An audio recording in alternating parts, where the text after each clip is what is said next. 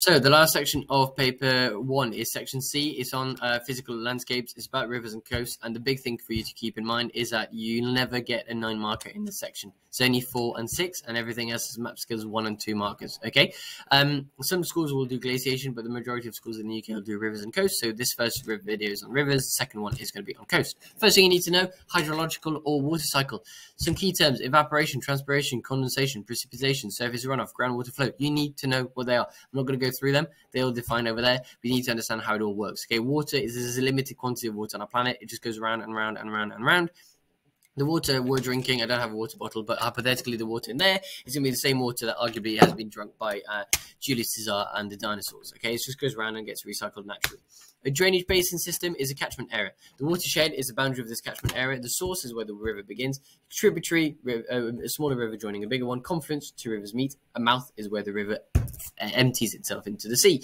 I think a bit like a school catchment area. Okay, that's basically the same idea. You need to understand how it works. The bigger drainage basin system, the more time it takes for the water to get into the river. The shorter the drainage basin system, the quicker it gets for the water to get into the river. That affects flooding, which I'll talk about later on. The main fluvial processes you need to know is erosion. The key thing: erosion only happens because of water. Water causes erosion. There's 4 types: hydraulic action, abrasion, attrition, solution. Weathering is a breakdown of rock by changes in the atmosphere. It's got not necessarily got to do with water.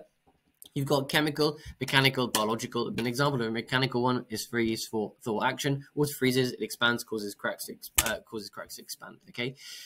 Transportation is the movement of sediment by the river. Traction, suspension, saltation, solution. You've got a picture. You need to have a picture of them there, but they're ways in which sediment moves down a river. Saltation comes from the Latin word salte, Italian word saltare, which means to jump, which is the rocks jumping at the bottom of the river. Deposition is when rivers lose energy, like us. They just drop what they're carrying because it's the heaviest things get dropped first. Characteristics: you need to know the difference between a long profile and a cross profile. Long profile follows a river from source to mouth, and you can see it on its side, and you can see how the gradient changes. A cross profile is basically you cut the river in half, and you can see the kind of V shape of it and the valley. Upper course, middle course, low courses are the 3 courses of a river.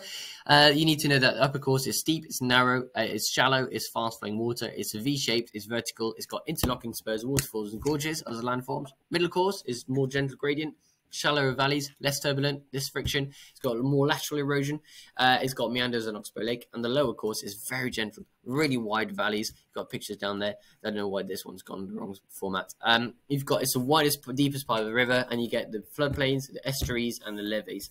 All these landforms, you need to know them. I'm not going to go through all of them, but they're the ones you need to know. Okay. The case study we do at Bren Green is the Severn River, because we are basically near estuary. It's that the Severn River is the longest river in the UK. It starts in the Plynlimmon Hills of Mid Wales, goes the estuaries near Bristol and Gloucester.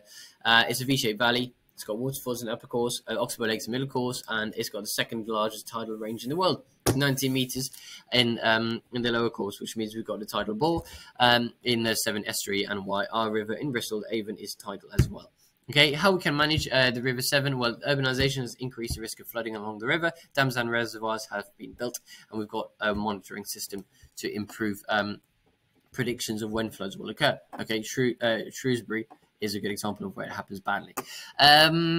Storm hydrographs. Definition: it shows how a river changes after a storm. It can be used to predict floods. There's a rising limb is that row that goes up, falling limb goes down. Peak rainfall is the bars, peak discharge is a hump, and the distance between the two is called the lag time. A bit like a YouTube video that takes time to load. It's the time it takes for the water to reach the river, basically. The longer the lag time, the less likely it is to cause flash floods. Discharge is volume of water. Got some keywords that you need to know, okay?